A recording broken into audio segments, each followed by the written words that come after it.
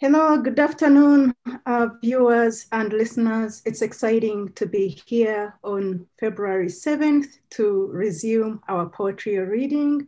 And I'm excited today to present three wonderful poets and whose books I've enjoyed reading. So we have Kathleen O'Toole, and then we have Artress Bethany White, and we have Alice Friman. I'm going to be introducing them individually and talking about their work. But one thing I will mention that cuts across all these three different books of poetry is that they are all concerned with the subject of identity. So my introduction of the books will go into that. And right now, I would like to begin with Kathleen O'Toole, whose bio you already have, so I won't mention a lot of what's there, but I will go straight into the book this far. When I read this book, these poems do evoke who we are in faith and action in the journey we are on. Kathleen brings our attention to the moments when we pause to look at what's really before us. A hummingbird's roaring appetite, a hawk and mouse caught in the dance of death, a robin that reminds us of a loved one, or a blackbird's insistent calls, summoning us to save a life, to behold our incarnate beings stitched in bird songs, grief and grace binding and connecting us. There's real communion here. So without wasting much time, Kathleen, you're welcome to read. Thank you, Mildred. And it's delightful to be with these other lovely poets today. And I would like to just say a great thank you to Malaprop. So I spent a couple of years trying to line up this reading and was happy to have gotten it for last October, and now to be here virtually with so many friends from around the country. The only thing I would like to say about the book is that I think of This Far as being a series of linked movements, as in a musical composition. And so I'm going to read a couple poems from each movement or section of the book, and then one recent COVID era poem for you. And the first section really consists of elegies to honor the saints in my personal and poetic life. And the first poem is an elegy to my father, who's really the ghost behind many of the poems in this book. Pruning the rhododendron, dead branches waiting for the axe since winter's weight of snow. Mother sighs, your father gave up, he'd rather cut it down. I contemplate the facts, planted to christen their new home 50 years ago. It nearly surmounts the roof. Since his first pneumonia bout, new fists of purple have begun to bloom, starbursts on withering limbs. Weigh this, one should wait until the blossoms die. Still, I grab the lopper, channel all my intention, releasing each dry bough onto a growing pile. For your penance, a decade, thy will, endurance. I find I use my hands in reading poems, and that may have something to do with the next poem, in which I like to say elegies don't have to be sad, they can be playful. And this acknowledges my Italian half, and in particular, my Italian grandmother. Half Italian, the brain's hardwired with the impulse to feed when given the chance. And it's why I always double the garlic in any recipe. The kitchen behind Nana's store always smelled of garlic and aged provolone, but Sundays were drenched with it, especially right after church. She cooked early, and I'd find any excuse to dig the tin trowel into the sacks of dried lentils and fagioli, thrilled to feel them clattering, the clinking of a cartoon king's gold. Years later, I found my way back to the empty row house, hoping to recover that storefront's hold, salami slanted floorboards, shelves stocked with tins of olive oil and anchovies. I only managed to pry 419 from the cracked door frame to wrap them in burlap inside her old trunk. Now nothing renders the essence of Domenica's place like crushing homegrown basil for pesto genovese, pressing garlic into a bowl of extra virgin oil, twice the measure, plus 1 clove just for the pleasure. The last of the elegies I'll read relates to my professional life for 40 years in community organizing and social justice work. And I was blessed to have great mentors and coaches. And I wrote this poem, The Work, for Tom Gaudet, who was an early mentor and encouraged my poetry as well as my work. At a time when we could still visit our loved ones in hospitals.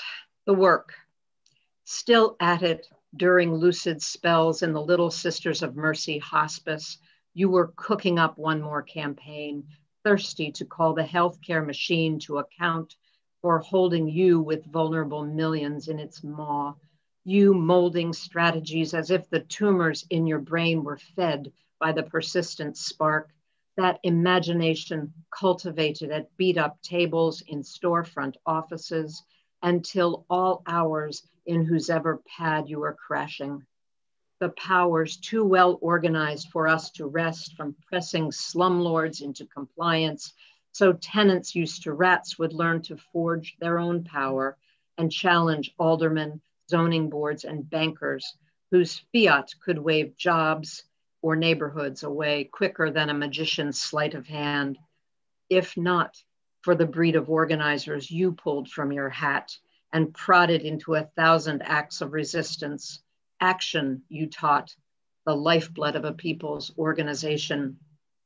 Again, I hear your voice in the voice of Vern Sloan, 4th-generation farmer in Stryker, Ohio, wondering if it's worth the fight, whether at 82 he should call out the justice boys on Archer Daniels Midland for locking up the price of corn, which might force his livestock farmer son to sell a farm that's been in the family since 1835. Well, he wants to know from me, should he raise a ruckus just so his grandson learns how the world works? The second section of poems are an acknowledgement of how, for me, both nature and works of art provide both inspiration and consolation. And this is a form, a haibun. I've written haiku for years, and this form has a little prose piece with a haiku at the end. And it remembers my encounter with a group of kindergartners in front of the famous Millet painting in the Musée d'Orsay in Paris, the Gleaners. Their uplifted faces wrapped before Millet's masterpiece as their docent explains the economics behind the scene, how thoroughly the tiny men in the background would have harvested the piles of tares at the women's feet, how they would have bundled their gleanings. The little ones offer their teacher eager answers about what one does with blé, volunteering gâteau before pain quotidien. Yet this is Paris 2011, enough immigrant faces among them to know something about hunger and gathering all that's left after even meager harvests. February rain beneath the rose window, votives flicker. This book is actually dedicated, the title is inspired by a haiku poet, Nick Virgilio, who I met in Camden, New Jersey over 30 years ago. I think he's behind me on the wall here. And one long poem, the title poem, was written on a writer's residency in the Adirondacks and involves a canoe trip and a hike. And this last section, inspired by the third line of his haiku, having come this far, alive at 55, the morning star, in this case, the Perseid meteor shower. Talk of comet dust, naming constellations, echoes out over the August chilled lake. This shower of pebble-sized debris our planet's been traversing for centuries, and we're still 15 million miles off, cycling back into the tail. So here we are, spinning through the brilliant litter, waiting for a spark, aching to levitate on one dancing filament, to break free of crickets, this great camp, the thin incense of words, into the meteor's arc of praise, dust to and shining. And the last poem from this section, a winter poem. Those of you who are in the mid-Atlantic may remember a few years ago, we had an eruption, scientific term, of snowy owls from the Arctic, another climate change omen. And I was not able to see one, but I was following all of the accounts of their appearances. Eruption. Though accurate, the clinical word does no justice to the debut of a bird that before I'd only known from poets invoking white wings over winter fields, the quick, menacing dagger of shadow overtaking a mouse or rabbit that never had a chance. This winter, I'm hunting for a glimpse of the majestic bird perched on a hotel entrance awning or drugstore marquee, as thousands of snowy owls erupt southward from the lemming-rich Arctic to alight on Delmarva wetlands, the Chesapeake Bay Bridge, New Jersey's famous Steel Pier, wherever a frozen expanse of water, grass, or asphalt telegraphs tundra. A now famous female owl rescued from downtown DC traffic is wintering over in an undisclosed location. That bird grew agitated in captivity, her handlers rejoicing at the slightest sign of recovery from the stupor of poison-laced rodents she'd fed on, a diet that landed her in the path of a city bus and an SUV. She'll soon be released into the wild, like the bird in the Times photo, wings extended into a V at the end of the ranger's arm, eyes glinting like coals, like Hamlet's father's ghost. That owl rocketed off into a whirling pas de deux with another Arctic voyager before vanishing as if to rejoin some mythic journey. What insights shall we glean from these visitations? Threat or warning, a chance to glimpse the invisible, so fragile among us. I'm going to finish with a couple of short poems from the last section, kind of an odd little section of the book, which collects, I wrote a series of poems marking the monastic hours of prayer. And then there are a number of social justice witness poems. And I see it as a debate within myself about when silence is necessary and when one cannot remain silent. And this is the poem Terce, February, and that's for the late morning prayers. Terce. There must be a sutra that fits this mess. Lumps of melting snow, markers of impermanence. Once the unspoiled beauty of fields of cotton, ski slope, starlit sky, now shoveled and plowed, siphoned inward by sun and gravity. Old snow with all the elegance of gunmetal helicopter blades churning overhead. Soot-smudged tattoos on berms of it. Foot-stomped reminders of imperfection, dirty laundry. Only listen for hymn licks in the slap of slush from tires, birdsong layered in like a gospel round, then join in scanning twigs of gray-barked trees for bud spritz, that first portent of spring. I don't know about the rest of you, but at this time of year, I get very eager for spring. And then this poem, Starlings, that was inspired by a story from one of my Catholic Relief Services colleagues who was serving in Palestine and the news and the birds in question. Starlings. The children swarm outside the supermarket, arms flailing. Their high-pitched exclamations surround me, my own arms laden with groceries. My mind suddenly shifts to tally 1 week's arithmetic of grief. 80 children among the hundreds killed in a fine-tuned cone of shrapnel, 3 siblings on a Gaza rooftop before the missile landed, and 4 cousins on a beach, incinerated in the time it takes me to close the car door.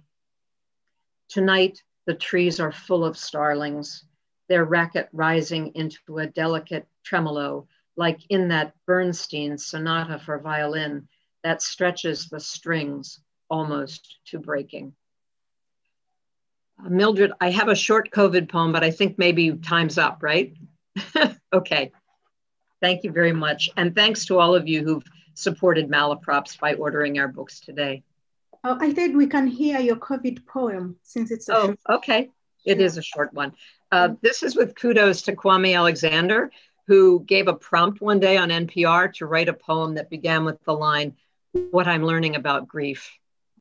On grief in a time of pandemic. What I'm learning about grief is that it comes and goes like the shadow in front of me on the afternoon sidewalk. What I'm learning slowly is to welcome it, morning fog rising from melting snow, and to fear it, knowing it can pool as a hidden bleed from a fall or wake me from sleep like a siren at midnight. What I'm learning about grief is that I carry it. My brother's last words, his hairbrush in my gym bag, my father's, "Hey there," in my own voice, greeting those I love and wish I could embrace. But I also carry grief as ballast, smooth stones or a shell from a favorite beach in a jacket pocket, comforting to hold when I find them tucked there now and again. And these days, when I place the stories of deceased strangers on an imaginary altar of redbud branch and lilac blossom with a choir of mourning doves, I know that grief is not just epilogue, but overture. Thank you. Thank you. Wow, thank you so much. That was very beautiful. I've enjoyed feeling the grace in your work, even when you're talking about grief. And now let's move to Artress Bethany White, the author of My Afmerica. And what I have to say about this poetry collection is that curious inquiry drives the poems in My Afmerica. Artress asks the right questions that we may have entertained ourselves about who we are, but are too afraid or polite to voice them because they are troubling. But there's relief in uttering them. Consider this. Why would any woman stage her 21st century wedding on a plantation where masters slaked their lust on the shivering bodies of Black boys and girls? These poems make me wonder whether our current social, economic, and political predicaments aren't caused by our hesitation or failure to ask the right questions. Artress, you're welcome. Thank you so much for that wonderful introduction, Mildred. And thank you to Malaprops.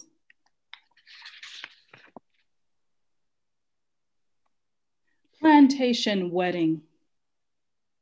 In the middle of my lecture on antebellum plantation life, abolition, Lydia Maria Child and William Lloyd Garrison, pronged slave collars hung with iron Christmas bells ringing, and Kara Walker's oeuvre, a recasting of slavery for the next generation.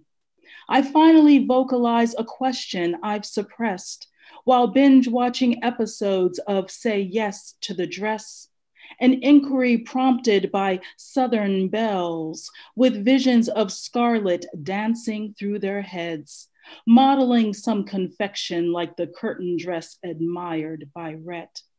Why would any woman stage her 21st century wedding on a plantation where masters slake their lust on the shivering bodies of Black boys and girls? Out in the fields, blood seeps from cow-hided backs, shouldering rough cotton sacks, the ghosts of slaves, silent and watching. Mm. So that was the first poem from my Afmerica. And I'm working on a collection now, Scottish Jeans, African Tapestry, which deals with the history of my family's enslavement by North Carolina planters. And I'm going to share some of those poems. Dear ancestor, 4 generations past Master Harston, and this line alone would make you spin in a grave, enraged gyre at the promise splintered but not broken, to never see your children's children bound and beholden to any man once calling them slave. Free, I see more than you thought would endure amid Piedmont pines and plantation shrines.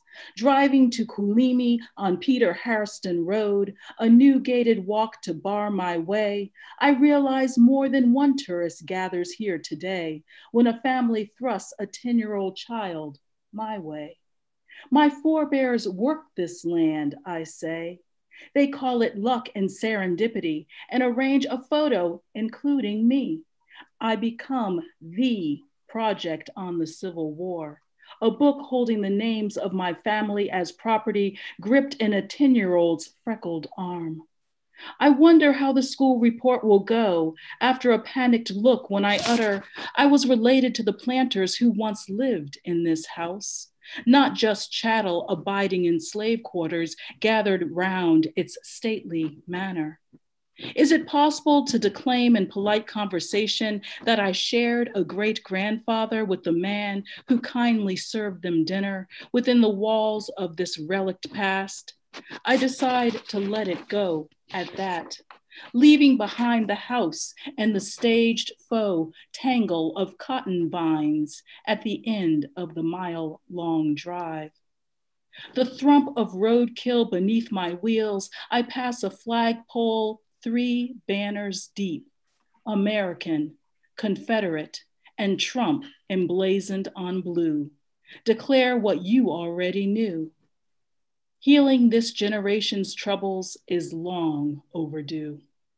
Oh, America, you are such a dreamer. I am related to a 19th century man who took a Black wife and whose descendants would go on to be enslaved for life, to have and to hold till narratives do us part, fragments forever refusing alignment, beginning, ending, or arc.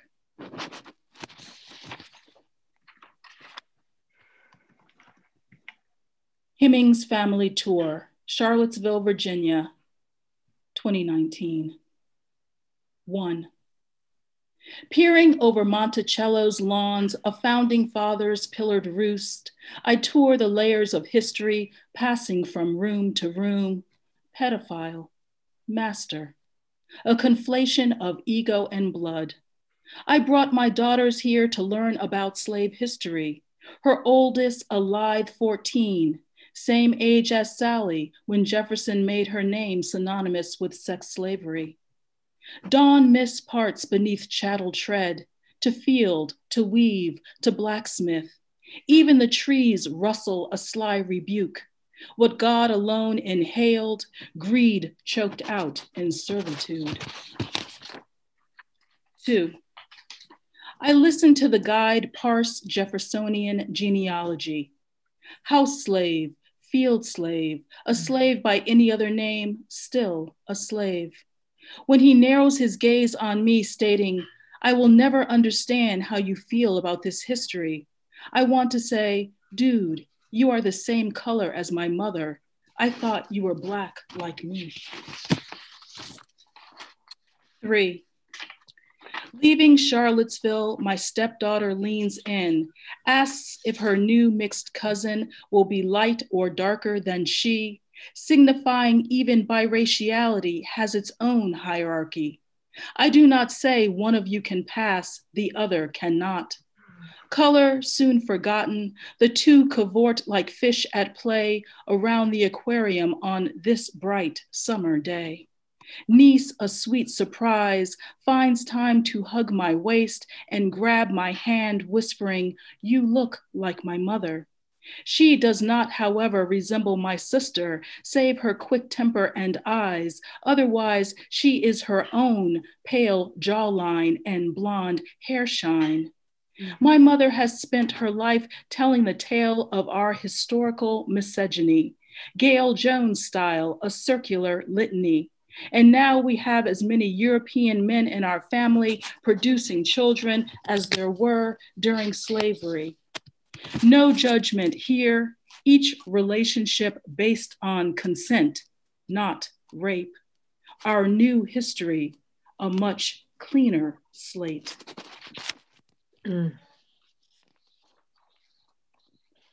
And this one starts with an epigraph from Harriet Jacobs' Incidents in the Life of a Slave Girl. The slave girl is reared in an atmosphere of licentiousness and fear. When she is 14 or 15, her owner or his sons or the overseer, or perhaps all of them, begin to bribe her with presents. Tradition, a perilous age in a Black girl's life. A chill pricks my heart when I read the name of the third enslaved girl to bear a child at age 15. Conception like clockwork proclaimed. Some gossip to blame for declaring first blood, ovulation, oblique invitation on the plantation.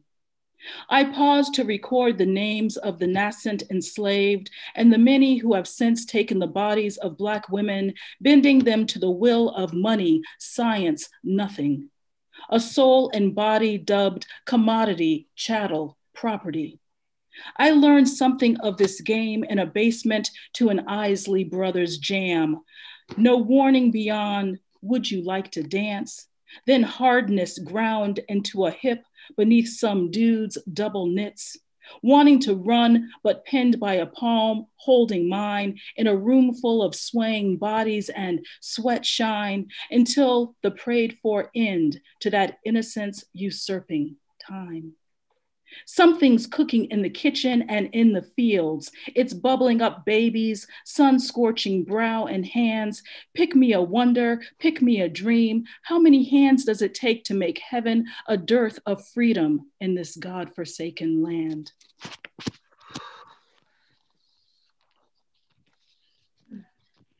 Pancakes keep coming to mind. A sestina commemorating the demise of Aunt Jemima on the Pancake Box 2020. I invoke my great-great-grandmother's name on exhaled breath, the vowels arranging themselves in shorts and longs, syntax and semantics duking it out. Mima that could have been birthed from an African tongue, eeny, meeny, mima, mo. Respectable marriage of village, continent, and town without a diabolic j like a pendulum swing to the scarlet kerchief blooming in my brain. Pancakes on my tongue, unwilling to utter that name over Black families now living out their American dream. Like reinvention, how the heart longs to reconcile past and present within a village raising a newer child, clawing out of epicureal stink to swing free from stereotypes, auction block, and Aunt Jemima's mealy breath. Instead, pancakes every time my forebears' syllabics touch my tongue. Mima sans je, not mima or mime. Coy notes stepping out of a history where grits and flapjacks were birthed in a village to skirt my teeth or strut cross my lips on exhaled breath. That ample bosom and backside mocking me, she who longs to rear up and bark breakfast and brunch on a revolving door swing. You are not my auntie or aunt, pronounced like the creature crawling out over cadavers of supermarket boxes, choking my breath on a collapsed lung of shady marketing to keep bodies bound in a village come ghetto of stranger than strange, imagined Black things, girl on a swing, dreams culled from Western imaginings of what that colored girl longs to do over a hot stove, flipping and flapping because the griddle got her tongue.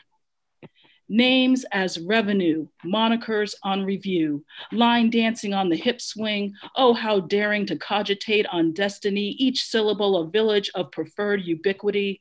Once the Ghanaian name Afua, translated out to first girl born on a Thursday, sonic genealogy on the tongue, but changed to post-baptismal Mary. A rigid catechism of colonial breath blowing across centuries of arid longing. Food me, fooled me, sold me, told me, held me, bled me, tongue afire with dreams of love, life, and freedom, a profusion of days swinging between something and more. My village compound, my village quarters, my village a city block, each century censoring my breath. What I seek is what I speak, not handed a script of nostalgic longing, Jemima wrenched from shelves, but a litany in my brain still playing out. Ain't nothing but a Jonesin to tweak culinary history so my village knows my branches are thick, swaying and swinging with longing and breath, rolling off my tongue, descendancy, blessing, consumption out. And this is my final poem. A meditation on the toppling of the Confederate statue, Silent Sam. University of North Carolina campus, 1913 to 2018. Sun-glazed statue, too hot to climb, little orphan rebel whistling the old South will rise. Collective whiplash when a woman lies sprawled beneath a grill. In Charlottesville, Nazis bear gruesome grins. Sun-glazed statue, too hot to climb, cooked up in America's kitchen over time. The metonymy of warfare, a lad and gun, a whiplash slave, the old South son. From the stairs of the Wilson Library, I spy, do not cross tape, and one less sun-glazed statue to climb. I reopen a sealed wound, the files of slavery, each day a reckoning with ancestry and whip-smart visions of the old South's demise. More news of another blackface moment, Virginia governor caught culturally misspoken. Sun-glazed statues circumventing time, still taunting freedom with the old South will rise. Thank you. That's wonderful, Artress. Thank you so much. And now we will have our third poet reading from Blood Weather, Alice Friman. And when I read the book, the narratives of self celebrate female agency and the exquisite nature of all things in life, in death, in the stories and cycles that build. Alice plays mischievously while mirroring what we choose to remember, how or where we see ourselves as the person everyone is looking for. In all, the poems ask us of one thing, to be awake to what's possible, or even better, in an act of creation, to make what's possible. Alice, you're welcome. That was a wonderful introduction. Thank you. That was a wonderful introduction. Thank you. You're welcome. In an August mirror. Now is the time of ironweed, knotweed, thistle, and heavy heat, shimmering and brutal. Now is the time of no time, when all days rise in the oven the same and go forth in single file. 96 degrees, a sea of grasses, too heat stunned to move, and I standing in their midst, a foolish woman, straining like Odysseus to hear the sirens sing. When suddenly there, from the field's buggy depths of buzz, rustle, and drone, rubbing legs and scraping wing, the incessant cry of insatiability, the jittery song of last chance, last chance. Each note a letter of the earth's alphabet, each note another stitch knit into the scarf. Never mind decorations of goldenrod and doilies of Queen Anne's lace, or the interminable grasses standing upright and righteous as a society of burning saints. I know who I am. I know with whom I belong.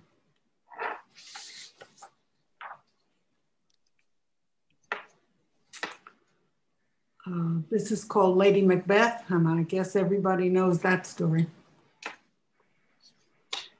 If you must, fault her for having abandoned her own life until it echoed hollow as the crown he tightened around her head. But who can separate the tangled coils of mating bodies? Having no center, she latched onto his, using the only art she had, the hiss of influence. And he, like a snake, lapping yolk from an egg, drained her. Think of the hours she spent waiting, hanging on each letter, bathing herself, creaming herself. For wasn't he her all in all? The mouth of him, the sweaty smell of him, the ropey arms she'd crawl into, cherished as the crown she thought she was to him. The him who swore they'd be together, love-locked even to the slime pits of hell. The him to whom she gave her everything, breasts, belly, hands. Oh, how he'd fondle her hands, feast on her hands, undress them slowly, slipping off each ring, licking each knuckle. Who was she looking for that terrible sleepwalking night? An empty wraith, sucked dry and used up. What was left of her at the end to wash? Whose blood was that?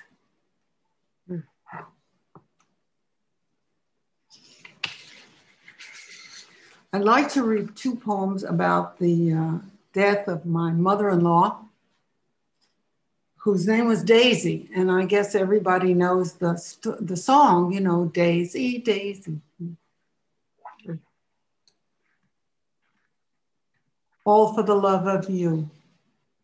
On the day Daisy just plain died, Kenneth Hayden of Benton left Earth to shake hands with Jesus, and Lakeisha Walker, youngest of 6, passed through the gates of heaven. Whether angels sang, or if there were hugs, backslapping, or kisses on both cheeks a la Francais, I don't know. But I tell you, it was a great day here on Earth for the Paradise Casket Company, who recorded record profits from all that fancy travel going on. But Daisy, she went sterling, unadulterated, her son holding her hand and singing her out. The song from America's old songbook for the oldest love story in the world. Mother and child, Daisy and son. Never mind his 60 years and her 94. Never mind the platitudes about a long life well lived. It was mother and son all over again. Michelangelo's Pietà repeated. And if he could, gray hair, PhD and all, he'd have crawled into the cold marble of her lap, if only to be close to the womb he'd come from. That day, 60 years ago, when the two of them, laboring all night, rode the high hills of pain, she behind, he in front, head down and coming, the way he is now, pedaling hard into that first cold slap of morning.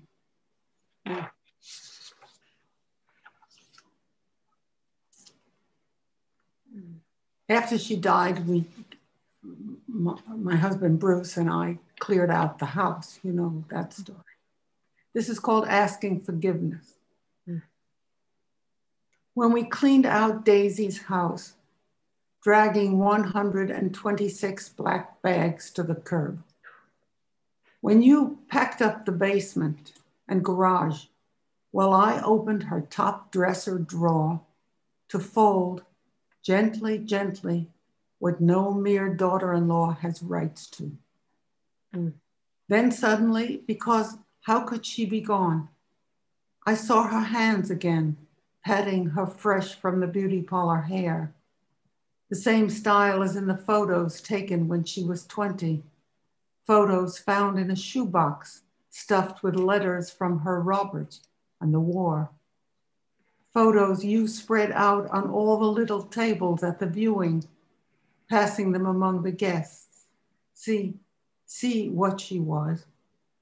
While she in her travel clothes lay among us, oblivious for the first and only time to the choke of your sorrow.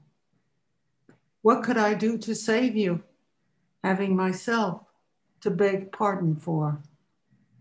I stood by her box and sliding my hand in to finger the white collar of her dress, asked forgiveness. For I had taken in my two rough hands the forbidden of another, the cotton crotched, the lace trimmed, the cupped, the pink and final nightgown, the delicates worn and warmed by her, the crushables that clung to her, her fragile comforts, her son.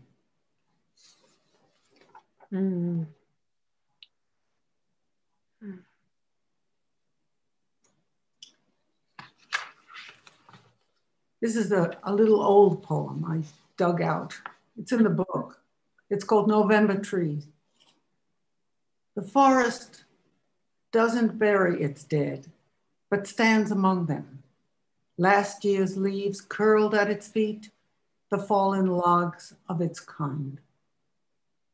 If the trees murmur or sigh, crack or groan, it is only the wind. The trees themselves are silent. In all their grace and terrible nakedness, they symbolize nothing.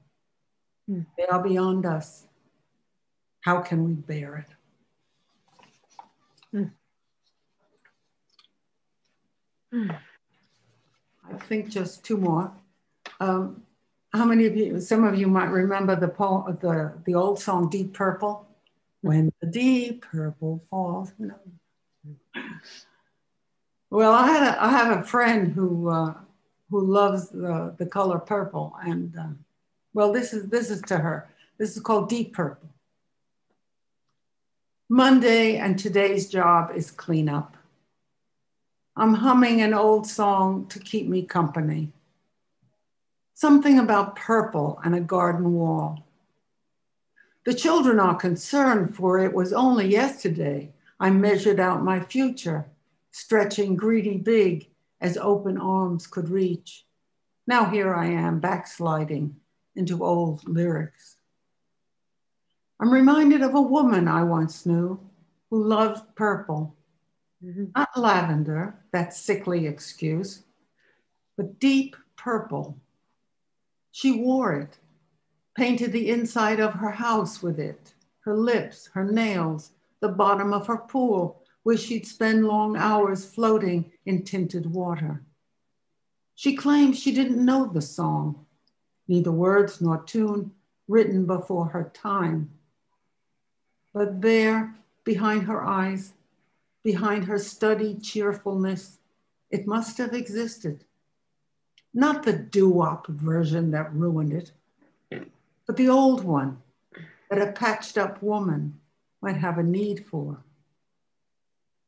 I know this has little to do with cleaning, except to say her house was spotless, not a thing out of place, as if she spent each morning shoving back in a back closet too deep for any rag to reach a memory.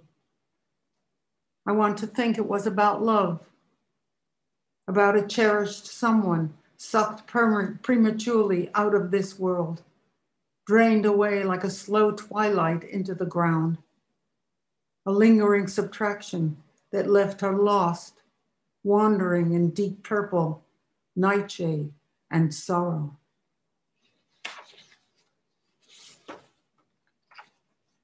One more poem, and I thought everybody's poetry was so serious. So this is I hope a funny one. It's called Playing Favorites. You ask how I feel about my body, my parts. When I was young, I loved my legs. Ah, the places they carried me, long legs, lovely legs. How I'd fling them about, wrap them around, don't ask. Later, I favored my teeth, especially after I almost lost them, hitting my face on the steering wheel, seeing stars. Of course, there's the ongoing affair with hair. Who's not guilty of that? But now, as I'm getting on in years, I admit a certain fondness for my belly. I call her my cheese. Such a comfort, so easy to maintain. No plastic wrap or free refrigeration necessary. Notice I do not speak of insides, which tend to monitor themselves, only my outer delineations, which I'm proud to say are immortalized in art. The Louvre, the Uffizi, the National Gallery, in niches or blazing from the wall, Venuses, Graces, Muses, bolder girls fattened on glory. Wear sunglasses. Stand in front of any one of Rubens' hefty beauties, proud of her dimpled cellulose and pudding flesh, and see, front and center in all her excess, my belly. That gurgling pillow, that buttoned happiness, creamy soft, homegrown and spongy, my big mozzarella. I tell you, if I could bend myself in half, I'd eat me for lunch with a slice of tomato on a hunk of focaccia or good French bread. Thank you. Thank you so much, Alice, and thank you everybody who has read. I do notice we have about 10 minutes for questions, so I will actually open this up in case our listeners out there have some questions for the three poets.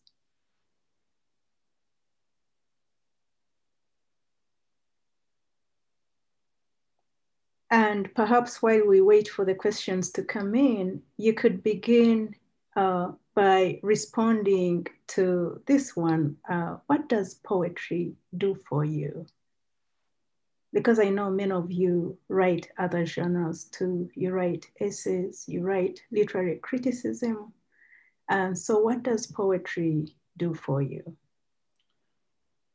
Can I answer? Yes. To me, poetry is the great permission. You can do anything. It's freedom. You can say anything. You can write anything. You can imagine anything. You can even say bad things. Yes, that's what it means to me. And it's been my life, really. That's very liberating. Thank you, Alice. And Artress and Kathleen, could you respond as well? Artress, you want to go first? Sure. I guess for me, I mean, truly it is a form where it's very revelatory, I think. Gosh, I don't want to sound like, corny when I say it, but I think poetry is so visceral. It's so soul bearing. I've always felt when I had to deal with, deep topics, like the collection I'm working on, I could not even imagine telling that story in prose. No way. It had to be poetry. I had to have shorter lines. I had to hit hard, and the form allowed me to do that. So, yeah. I guess my thought about poetry and what it opens up to me, I agree, Artress. I think of it as soul work. And sometimes the soul wants to sing, and sometimes the soul needs to interrogate. I really appreciated your poems today that really interrogated history. I try to do that in various ways. And also, I think this, you may hear in my poems, my Roman Catholic roots. And I think the ritual of naming, the ritual of celebrating, of honoring, that poetry lends itself to that work. And I think all of those are important aspects of soul work. I think the most challenging thing for me is not to control it, to let the soul go where it will in language, in imagination. So. Thank you.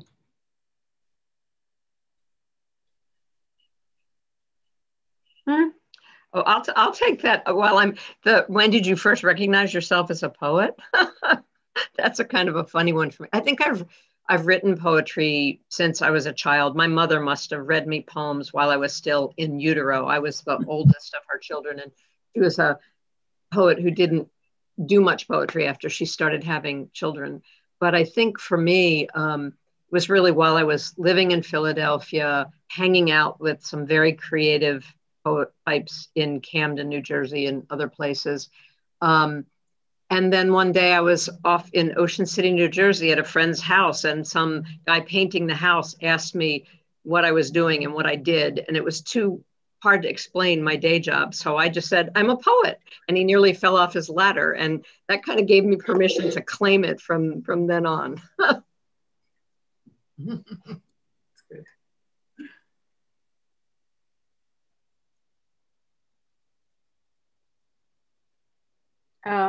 Alice or Artress wanting to add onto that question, when did you first start writing, and when did you first recognize yourself as a poet?